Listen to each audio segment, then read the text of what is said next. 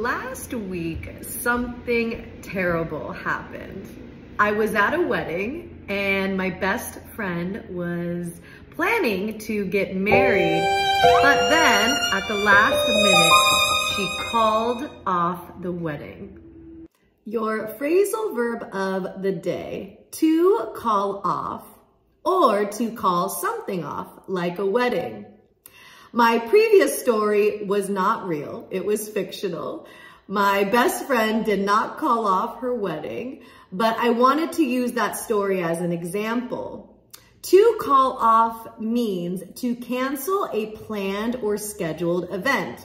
For those of you that watch American movies, maybe romantic comedies, and a wedding was canceled, or the bride or groom called off the wedding, that's where you might have heard this phrasal verb before. It means the bride or groom canceled. They decided not to get married.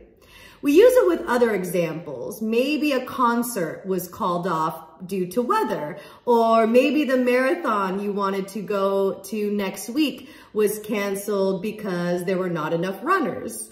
It was called off, you could say. The marathon was called off. So it's a great phrasal verb to use whenever you need to cancel a planned or scheduled event. So try using this phrasal verb today.